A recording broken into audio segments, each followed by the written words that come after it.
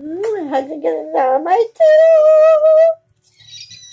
Hey guys, it is Tuesday and it is literally freezing here. Sunshiny, not raining, but freezing cold. We are reading in The Greatest Shoe. We are just about to be on chapter 5. Which I was laying in bed a while ago and I was arguing with myself. Saying, oh no, we're already on chapter 5. We're in the middle, blah, blah, blah. And I was arguing. I said, shut up, Christina. Grow up. Get a life. Get over yourself. Just go read the darn book.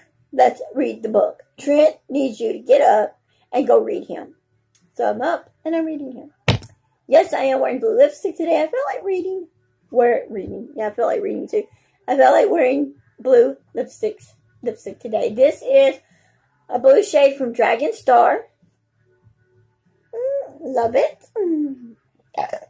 I had it on early this morning. And my husband's like, what the hell were you eating? That's a blue. Was it your Captain Crunch cereal? And I was like, nope. It's lipstick. And then he tells me to stay away from him with the blue lips, which I wanted to kiss him on the cheek and tell him bye when he went to work. But no, I didn't. Because I am freezing cold. If you saw my little post on Facebook, the little chihuahua all bundled up, that would be me right now. I am freezing cold. I had the heater on, turned the heater off because it got hot, and I'm still cold, and I'm like, gonna lay in bed, snuggle in my Panda Bear blanket, and enjoy the day. So, let's see if we can take 2 on this, and let's go. Everybody can win. That's what we're reading about. In case you're still not completely concerned that the short-term plans of burning the bridges is better than the long-term antimony of keeping that bridge up, let me make some more important point. It's very possible that burning your bridge is what everyone involved needs. You might be dealing with the idea of breaking up a relationship that isn't good for you, but maybe both of you are able to move to other relationships if you have the strength to move from this one. Maybe walking away from a group of will expired and others in that group and help them make the kind of improvements in their lives that you are making in yours, and everyone will come out a better result. Okay, my husband sent me a text a while ago. That's sweet. He texted me on Facebook, and he sent me a little thing. Well, something I posted on Facebook years ago. Well, actually, it was like probably last year I posted it on my Facebook timeline on Facebook. And then I believe I also sent it to my best friend. And it's about that if you fart, it brings your relationship closer together. And it helps you live a longer life. Yeah. Okay. Well, I'm not going to lie. My farts don't smell like bed of roses. Oh, God, no, do they? No. My farts don't smell like no dang bed of roses. It smells like a raw sewage chemical plant. That's what my farts smell like sometimes. Sometimes they don't stink, but most of the time they do. But what really stinks is when you're taking a bath, you go bloop, bloop, bloop, bloop. That happens a lot to me. It's bad. So, if that is true, then, honey, be prepared, baby. And love you. Anyway. I've had experience with both of these scenarios.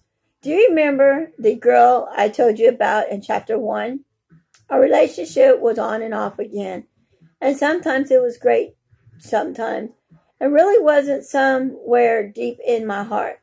I possibly knew that this relationship wasn't good for either of us. But I definitely wasn't acknowledging that. And I certainly wasn't thinking it was time for it to end. Then one day, she walked out of my life. I guess she finally saw that our future together was not going to play out well for her. And she converted herself that sitting out was the best thing for her fortune. When she left, I was devastated. I felt rejected and lonely. And in that moment, I couldn't understand why it had happened. Breaking up with me must have been a painful thing for her, and I'm sure it encouraged her to English both. Just before the right after, but she was right to do it because we've gotten unhealthy plans, and I know her fortune was better without me than it would have been if we stayed. And my husband's texting me again. Together. That breakup really shook me up. And you know what?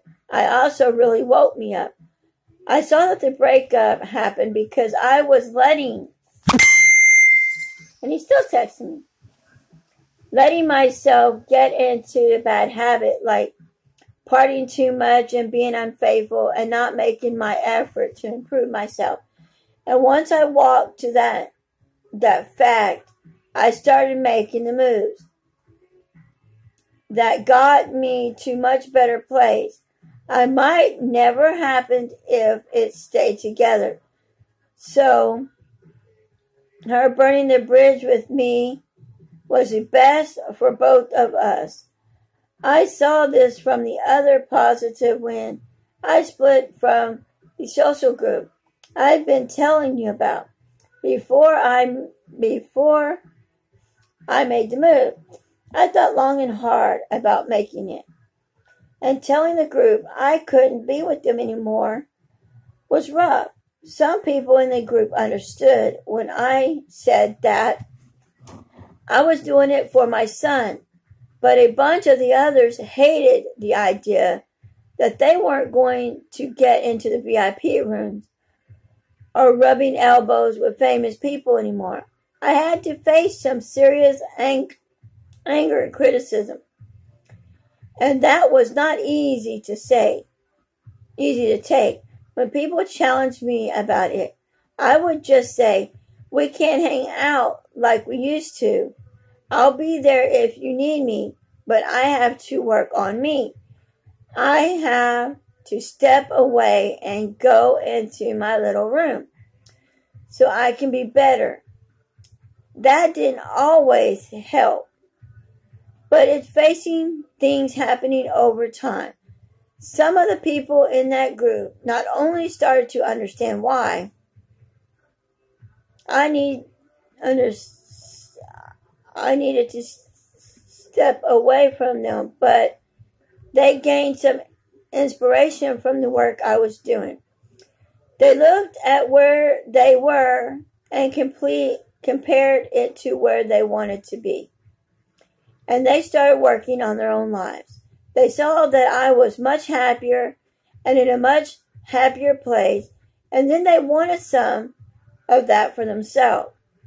So they did something of that work that I've been going, and it's made a real difference.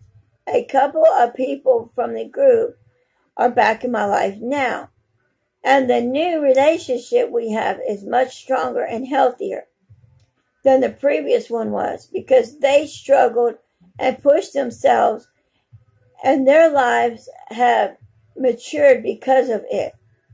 You can find yourself in exactly this situation if you have the courage to burn bridges that need to be burned.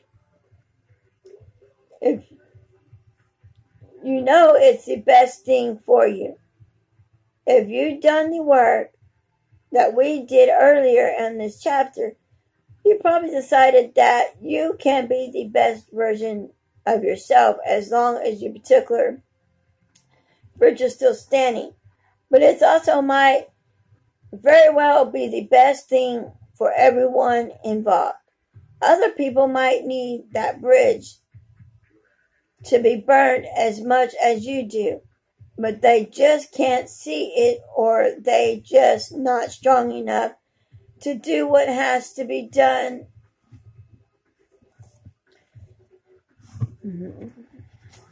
When you make the move,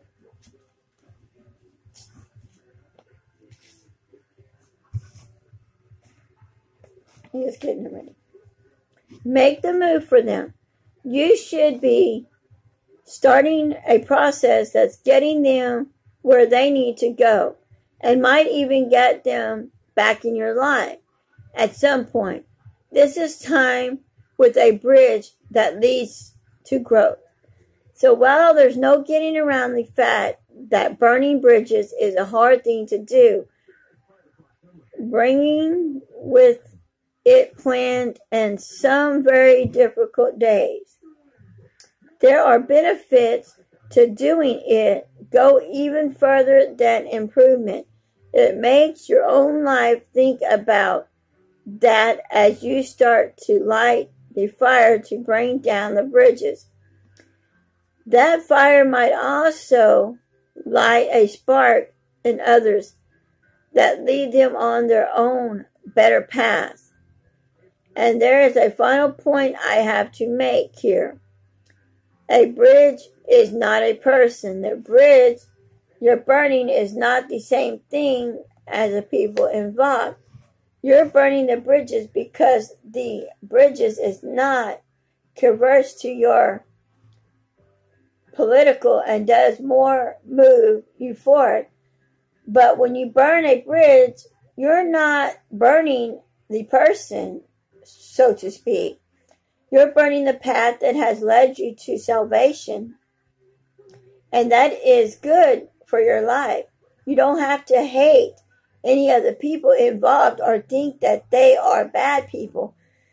But what they're bringing into your life is simply not good for you. We'll talk more about this later when we discuss forgiveness.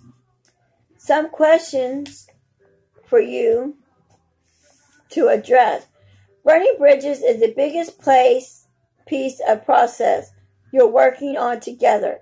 You can't become the greatest you as long as you have bridges leading you to a place that keeps you from growing. Burning bridges requires facing some tough realities about your situation and your vision of the future. So I'd like you to answer a few questions before we move on. Were all of the bridges in your life leading you? Where all the bridges in your life leading you? Can you tell the difference between a bridge that needs burning and one that just needs some repairs? Who is draining you? How much does your future matter to you? Which future looks better than one where you stay in your current situation or the one where you go? We've got some more challenging to work to in the next chapter, but you're up for it by now, I'm sure. I'm just getting where you are in the process already means that you have the stuff you need to keep going. Okay. To answer this, were all your bridges, all of the bridges in your life, where are all the bridges in your life leading you? Well, half of my bridges are leading me up to good, and part of it's leading me down to bad. Some of it could lead me to my husband not wanting me no more because of something I was doing. It could stay the same, but for me to explain, I've always talked about this guy that had a crush on me around in my neighborhood. And we talk and we're good friends, but he wants more than friends, and I don't want to have more than friends. But when I'm with him talking, and we go to where my cousin works at the pier, and we're talking,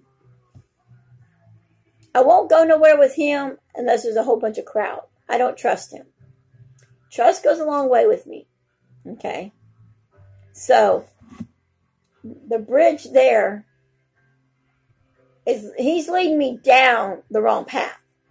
If I stay and keep talking to him, I keep listening to his sad stories of how much he's never going to see my top or my bottom, or ever have sex with me, or ever have anything to do with me. But it's actually really not bringing me down. It's actually bringing me up. It's making me want my husband more. The more he talks about him wanting me or not getting anything from me, makes me want to have more sex with my husband, makes me want my husband more, makes me love my husband even 10 times more than what I love him now. And that's a good thing. Who's draining you? Okay, well, yeah, my kids were draining me at once because, I was worried about my sons. They moved out. I was worried about them. My stepdaughter moved out and then she moved back in. So until she finishes high school, that worried me. That was draining me down, giving me worries. Are they okay? Are they doing fine? How are they? But then I got over it once my boys, and they told me, I'm fine. I'm doing okay, Mom. You don't have to worry about me. Okay. I let that bridge go. That bridge tumbled down, and I let it go. Now, that's not draining me. The guy's draining me by, anybody can drain you by asking stupid questions, or, oh, right, I'm never going to get to see your titties, I'm never going to get to see your pussy, I'm never going to have sex, right. That irritates the shit out of me. If I tell you no once, put it in this head right here, and realize no means no. And it's never going to happen. Don't keep asking. How much does your future matter to me? My future matters 100% to me. I wanted to be like my mother when I was younger. Grow up, be a wise woman, be smart, have a good job, be a good mother, be a good daughter, a good wife. And I was all that when I was married to my first husband. Of course, he treated me like crap. Now, next thing. And now with my husband now, I know he wants me to get a job, and I'm working on that. It's just school is not over yet, and the new year hasn't started. Anyway, which future looks better? The one where you stay in your current situation, or the one where you go? I say where I'm headed now is going to be better than what I was in my current relationship, or current current situation. I'm sorry, relationship. Current situation. Reading just this part of the last chapter of chapter 4 made me realize I do have some things I want to change, and I want to change them as soon as possible. So I know what I have to do, but I'll let you know in depth if I really do it or not. So I'm going to let you go. Don't forget to like, comment, subscribe. If you are new to my channel, I want to say welcome, welcome, welcome. Please give me a 30-day free trial. Hit the notification bell if you want to be notified of all my videos I upload. I do upload videos 7 days a week. Until next time, guys, I love y'all and hope you have a wonderful, blessed day.